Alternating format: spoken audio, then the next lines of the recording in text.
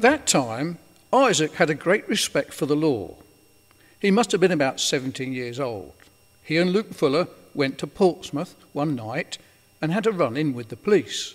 I'm not sure what it was all about, but whilst the police were occupied attending to the matter that they'd been called out to, Isaac crept up to the policeman's car and stole his jacket and ran off with it.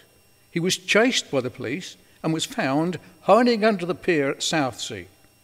Luke and Isaac spent the night in separate cells, shouting at each other, "Badger, badger." So you see, Isaac demonstrated his admiration and respect for the law, so much so that he felt compelled to steal a policeman's jacket.